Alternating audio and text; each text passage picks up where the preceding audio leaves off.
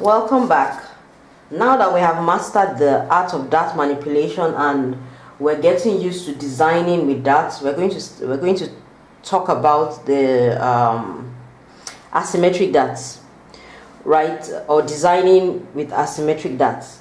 When they say asymmetric, meaning that your design lines cross the center front or the center back or the center of your pattern, meaning that you cannot cut your fabric or you cannot cut your pattern on fabric on fold. It has to be like the whole pattern. So we have to use the whole pattern to design it, and to do that we need to try and get the dart out of the way a bit. So to do that, you can transfer your dart either to the shoulder line or to your mid-arm hole. Here I have transferred my darts to my mid-arm hole. Both your darts don't have to be in the same place depending on the design that you want to do. And you know that designing with darts is basically manipulating your darts, moving your darts from one place to another, which should come really easily for you right now. So what I'm going to do is to just give a simple example on asymmetric darts. I'm going to draw a line from my one side. You can design it anyhow. This is just an example of it. I can move it here. Yeah.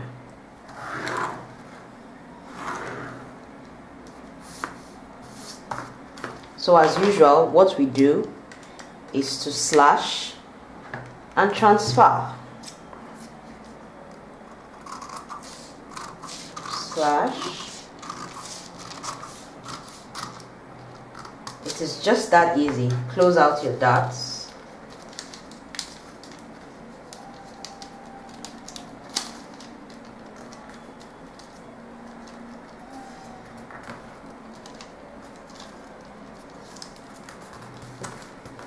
Slash to the boss point. This is the boss point. This is the boss point. And then you transfer. I'm sure now it's all getting really, really easy. You're finding some clarity in the whole design process. In basic design, this is all there is.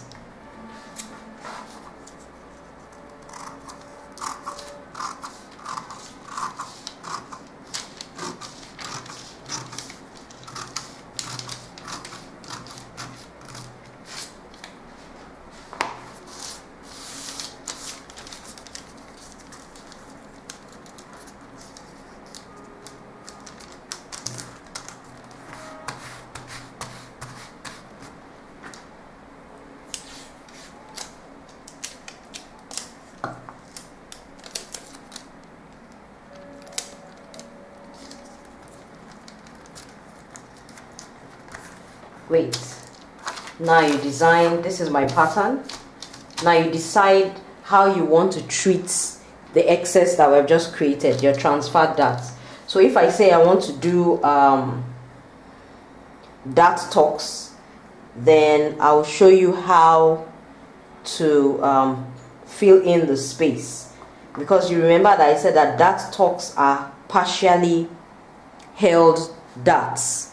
And if you're going to hold your darts partially, meaning that you have to have one piece filled up, then the other ones you can just sew like normal seams.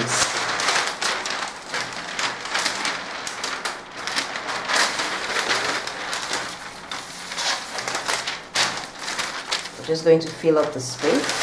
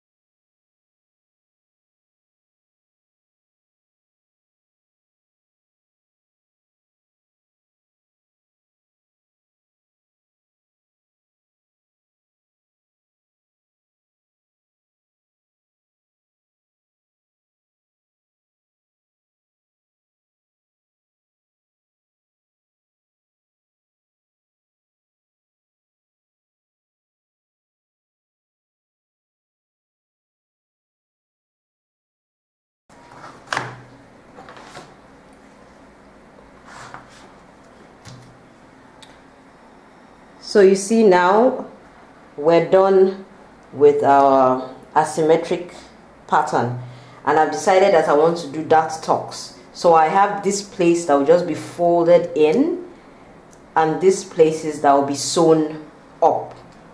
We're going to try another another asymmetric pattern right away. We all know how this is folded. This part is sewn all the way to this point, and this part is left unsewn. So that's why these places have seams and these places still have the fullness, so that you don't have any opening. You can't cut this out, if not you're going to have an opening when you're done with your pattern. That's if you choose to do dart tucks. But if you just want to take it in as a dart, you can sew everything from that point to the end. Don't forget to reduce the length of your darts by 1 inch, 2 to 2.5 centimeters. So let's try another design. We're still doing asymmetric darts, but let's do it. Let's make a curved darts in different directions. Those ones too are really beautiful. So I'm going to curve from this point. You can take it anywhere. It doesn't have to be like mine.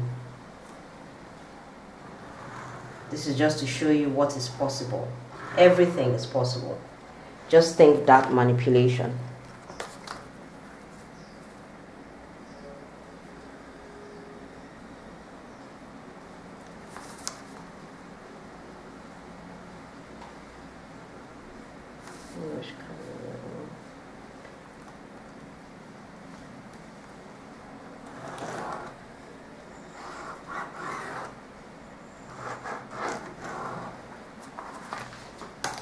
And then we'll do the usual slash and transfer.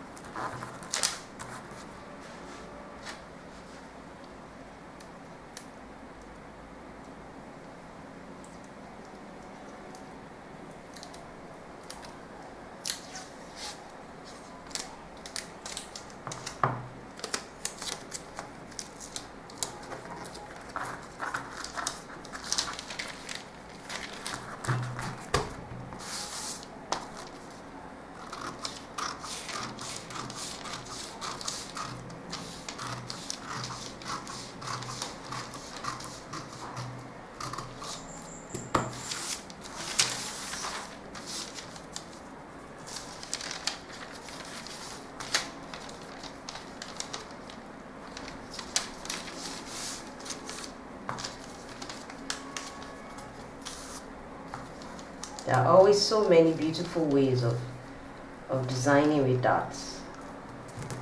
There are no limitations, none at all, none whatsoever.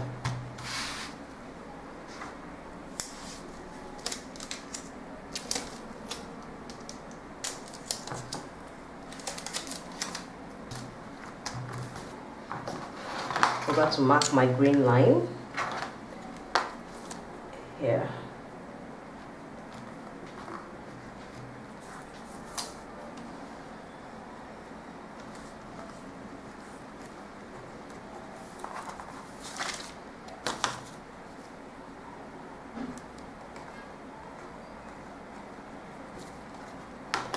Then we'll do the usual. We're going to fill up the space. First of all, you decide on what you want to do, and then fill up as required.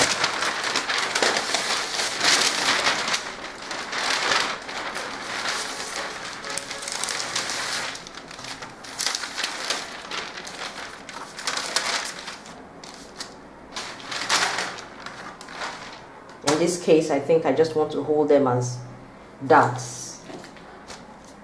If I want to hold them as darts, and I can decide I'll put like some ruffles in between the dart seams. I'll put some ruffles in between the dart seams and see what it looks like. You can decide to design that way. You can decide that you want to pipe it. You can decide you want to do anything. Everything is possible. It's just knowing how to do it.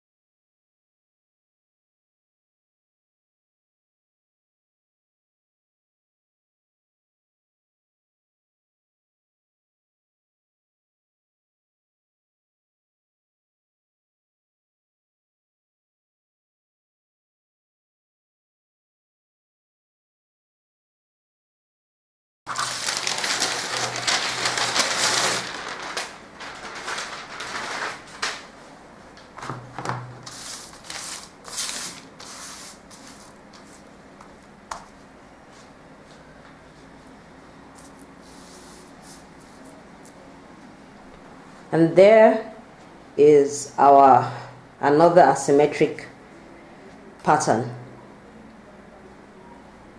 there. So the last thing we're going to do right now with designing with darts is what is called the interlocking darts, right? Interlocking darts are the kind of darts that they use in the origami bamboo, right? So I'll just show you how to do the interlocking darts, and then we'll move on to the last thing on the bodies, which is the princess seam.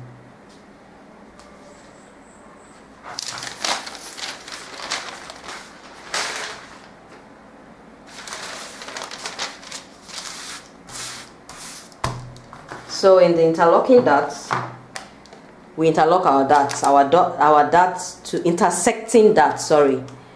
Our darts will intersect, meaning that they will meet at a point. Well, somewhere in the middle, they'll cross. They're supposed to cross over. So I'll just draw a line like we'll normally do when we're creating the bamboo. And then from the other place, I'm going to draw, from the other bust point, I'm going to draw another line, which I've done. And quite easy. On this line, you open up, you slash and transfer. Everything is always slash and transfer. It's the treatment of the darts that might be different, but the technique is the same.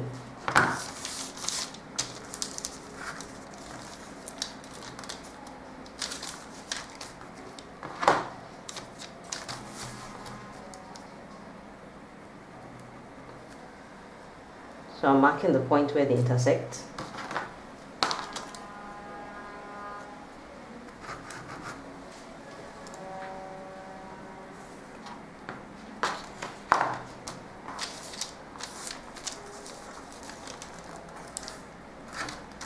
And what I do is to close this.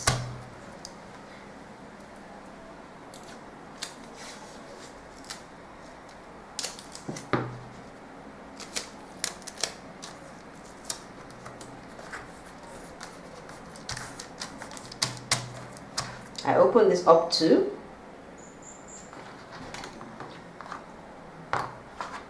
or I can decide to fill this up immediately, but I'll open this up to and transfer. You can see that I marked the intersecting point here, and I transfer.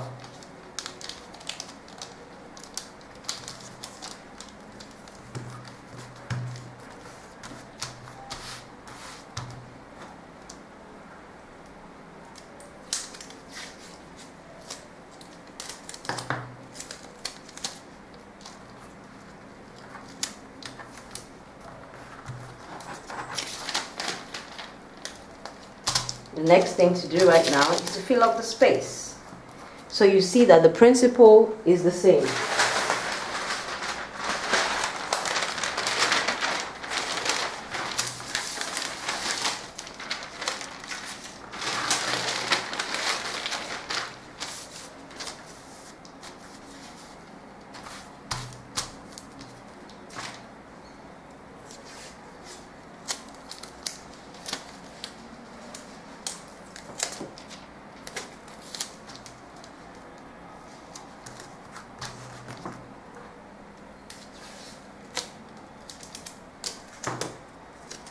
You can decide that you want to gather this point.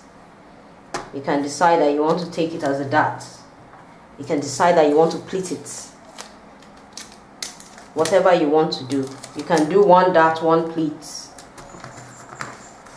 It's entirely up to you and up to your design. What you do with the fullness that you have created.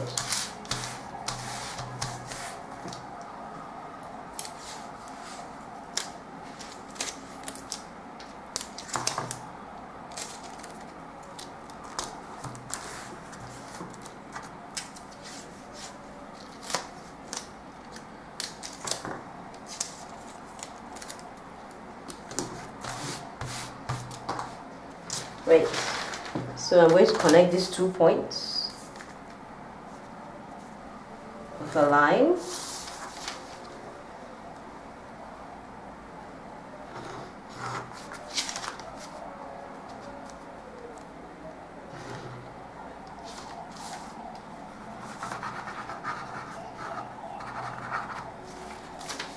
Connect these 2 points.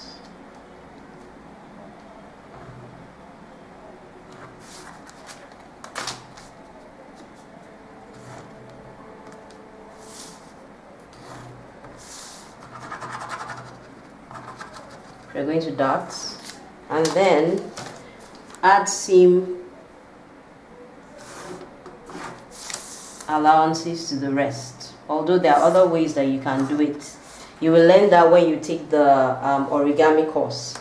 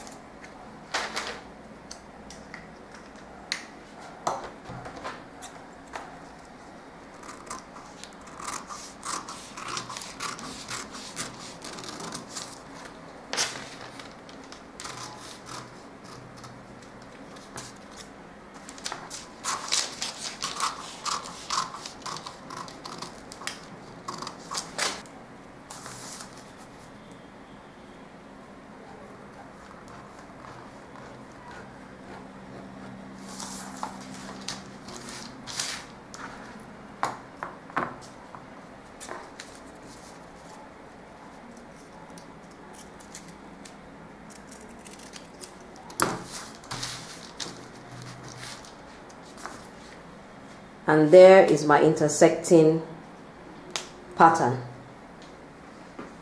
intersecting that darts pattern. So we're done with our basic designing with darts. The next thing I'm going to show you in the next video is how to do your princess seam, how to cut your princess seam.